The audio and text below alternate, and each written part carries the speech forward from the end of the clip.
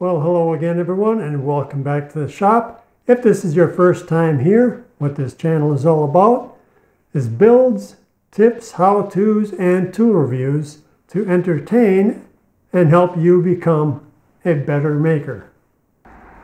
And today what I've got going on is a review of the new Metabo 4.5-inch grinder. This is considered their top of the line for the Chinese made stuff. And I'm also going to compare it to the German made stuff. See if it holds up and which one's better. Now, I got this at a store called Menards. It's a big box store here, and one of the brands they carried was Hitachi. And since Metabo bought Hitachi, they now carry Metabo. Now, how much does all this cost? I paid 79 bucks for this thing. And this German made version I got on Amazon for 99 bucks. And right away, one thing I've noticed on the Chinese one compared to the German built version is that it's a little bit smaller. And it's also a little bit lighter. The switch on the Chinese version seems a little more difficult to press down. You got to push this little latch here up and then pull back on the switch. And the German version is just a little tiny red button you just push down. It's a little easier on the German one to get going. Now let's put this thing together and we'll test it out.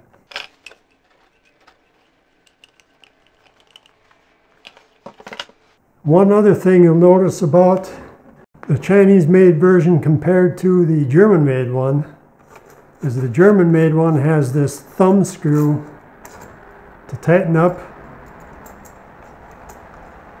your grinding wheel or whatever you have on it, where the Chinese made one you have to use this little wrench that they give you with it. The next thing I noticed between the Chinese made version and the German made version is the way the protective shroud is mounted. On the German version, you've got this nice lever. Pull that lever back and you can move that shroud around and take it off. On the Chinese version, there's a little screw on the inside there. You put it down over the top and it screws in. And it seems pretty cheap on the Chinese version. Another difference is the Chinese version is really kind of tough to get that shroud on there. A lot of dinking around with it.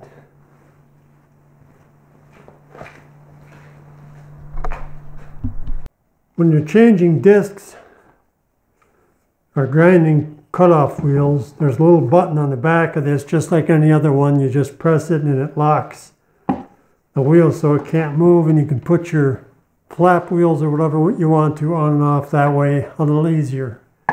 Okay, time for the rubber to meet the road.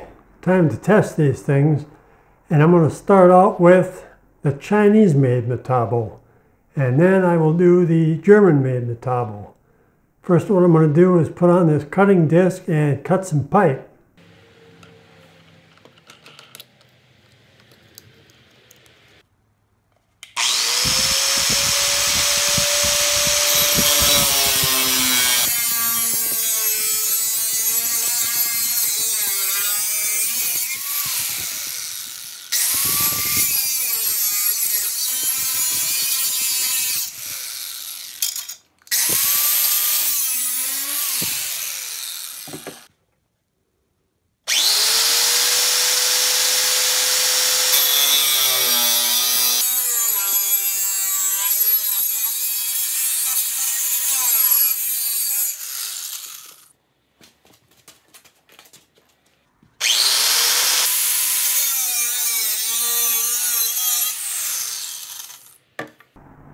Here's something that's interesting. On the actual German-made Metabo, this little tab on the guard sticks out a little bit and you don't get quite as deep as you do with the Chinese-made version. Okay, next I'm going to put on this flap disc and we're going to see if we can't make some sparks, see how this thing works while it's grinding.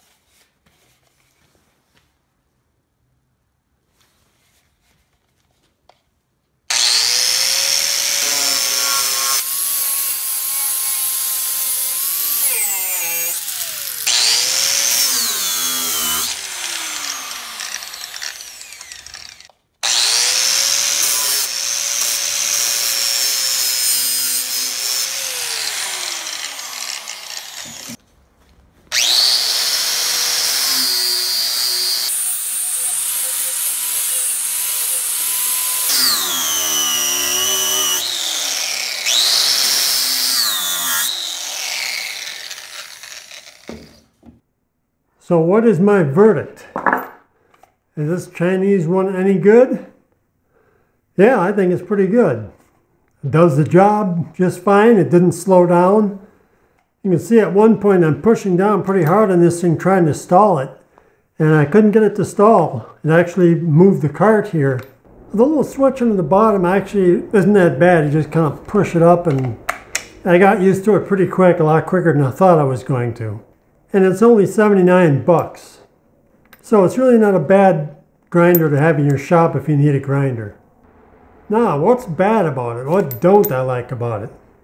Well, the cord out here right now today, it's actually having a heat wave right now. It's only about 30 degrees in here, so it's just below freezing.